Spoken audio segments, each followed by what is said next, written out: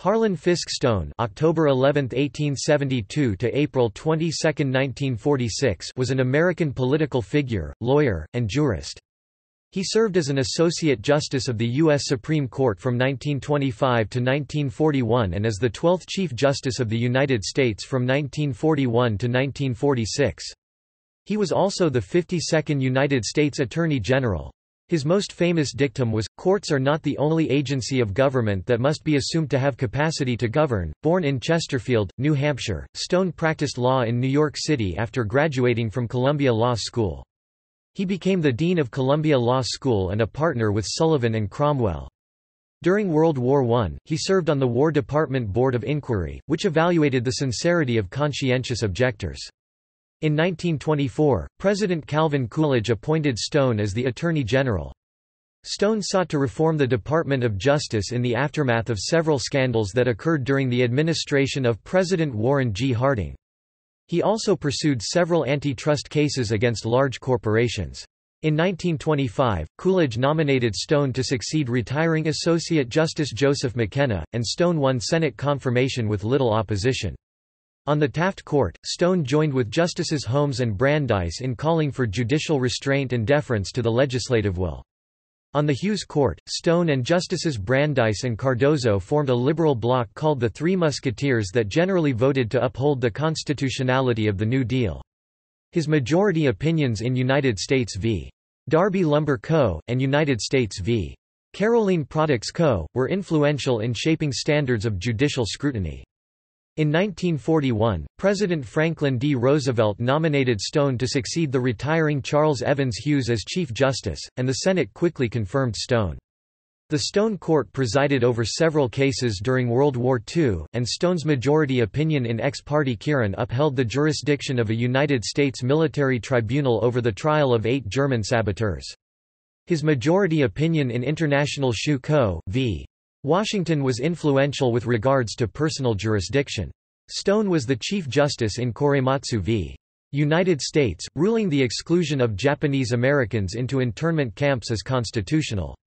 Stone served as Chief Justice until his death in 1946. He had one of the shortest terms of any Chief Justice, and was the first Chief Justice not to have served in elected office.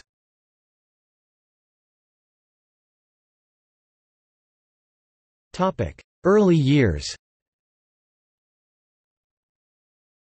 Harlan Fiske Stone was born in Chesterfield, New Hampshire on October 11, 1872 to Fred Lawson Stone and his wife, Anne Sophia née Butler Stone. He prepared at Amherst High School, and graduated Phi Beta Kappa from Amherst College in 1894. From 1894 to 1895, he was the sub-master of Newburyport High School. From 1895 to 1896 he was an instructor in history at Adelphi Academy in Brooklyn, New York. Legal career. Stone attended Columbia Law School from 1895 to 1898, received an LL.B., and was admitted to the New York Bar in 1898. Stone practiced law in New York City, initially as a member of the firm Satterley, Canfield & Stone, and later as a partner in the firm Sullivan and Cromwell. From 1899 to 1902 he lectured on law at Columbia Law School. He was a professor there from 1902 to 1905 and eventually served as the school's dean from 1910 to 1923. He lived in the Coliseum, an apartment building near campus. During World War I, Stone served for several months on a War Department Board of Inquiry, with Major Walter Kellogg of the U.S. Army Judge Advocate Corps and Judge Julian Mack, that reviewed the cases of 2,294 men whose requests for conscientious objector status had been denied by their draft boards. The board was charged with determining the sincerity of each man's principles, but often devoted only a few minutes to interrogation and rendering a decision. Stone was impatient with men who took advantage of the benefits of life in America. Using postage stamps was his example without accepting the burdens of citizenship. In a majority of cases, the board's subjects either relinquished their claims or were judged insincere. He later summarized his experience with little sympathy. The great mass of our citizens subordinated their individual conscience and their opinions to the good of the common cause, while there was a residue whose peculiar beliefs refused to yield to the opinions of others or to force. Nevertheless, he recognized the courage required to persist as a conscientious objector. The army was not a bed of roses for the conscientious objector, and the normal man who was not supported in his stand by profound moral conviction might well have chosen active duty at the front as the easier lot. At the end of the war, he criticized Attorney General A. Mitchell Palmer for his attempts to deport aliens based on administrative action without allowing for any judicial review of their cases. During this time, Stone also defended free speech claims for professors and socialists. Columbia soon became a center of a new school of jurisprudence, legal realism.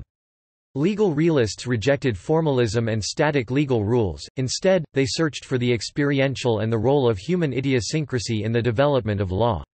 Although Dean Stone encouraged the realists, he was condemned by Columbia President Nicholas Murray Butler as an intellectual conservative who had let legal education at Columbia fall into the ruts. In 1923, disgusted by his conflict with Butler and bored with all the petty details of law school administration that he dubbed administrivia, Stone resigned the deanship and joined the prestigious Wall Street firm of Sullivan and Cromwell. He received a much higher salary and headed the firm's litigation department, which had a large corporation and estate practice including J.P. Morgan's interests. In full-time private practice for only a brief time, Stone was considered a hard-working, solid sort of person, willing on occasion to champion the rights of mankind, but safe nevertheless.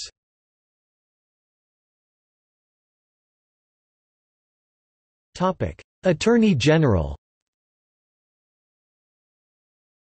On April 1, 1924, he was appointed United States Attorney General by his Amherst classmate President Calvin Coolidge, who felt Stone would be perceived by the public as beyond reproach to oversee investigations into various scandals arising under the Harding administration. These scandals had besmirched Harding's Attorney General, Harry M. Daugherty, and forced his resignation. In one of his first acts as Attorney General, Stone fired Daugherty's cronies in the Department of Justice and replaced them with men of integrity.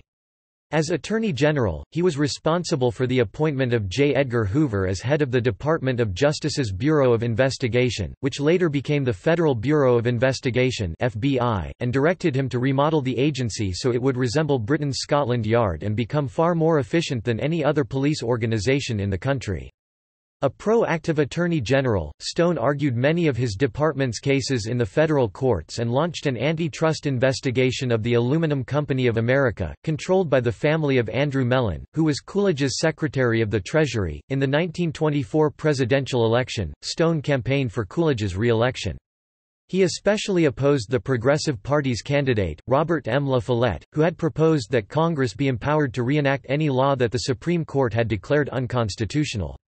Stone found this idea threatening to the integrity of the judiciary as well as the separation of powers.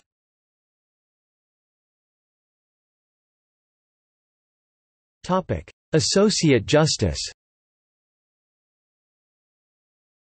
Shortly after the election, Justice Joseph McKenna resigned from the Supreme Court, and on January 5, 1925, Coolidge nominated Stone to replace him as an Associate Justice. His nomination was greeted with general approval, although there were rumors that Stone might have been kicked upstairs because of his antitrust activities.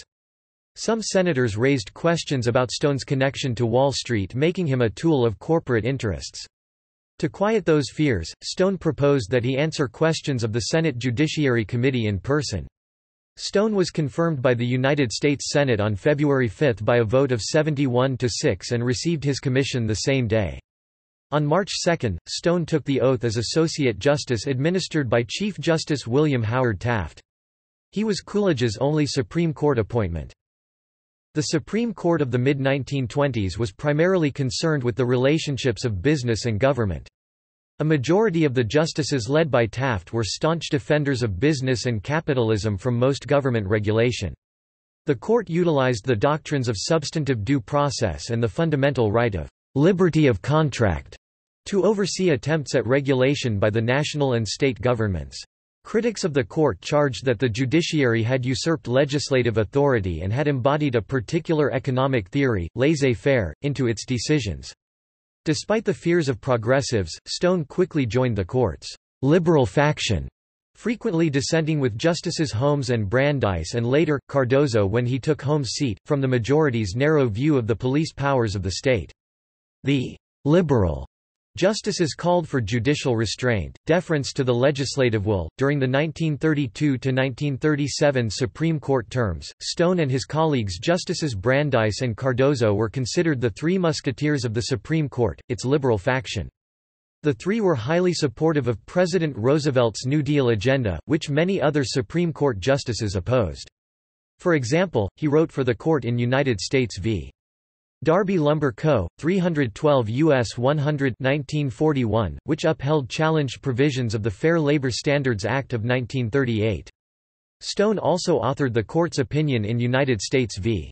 Caroline Products Co., 304 U.S. 144 1938, which, in its famous footnote 4, provided a roadmap for judicial review in the post-Lochner v. New York era.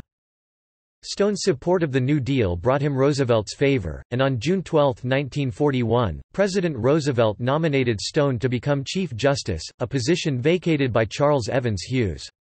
Stone was confirmed by the United States Senate on June 27 and received his commission on July 3. He remained in this position for the rest of his life.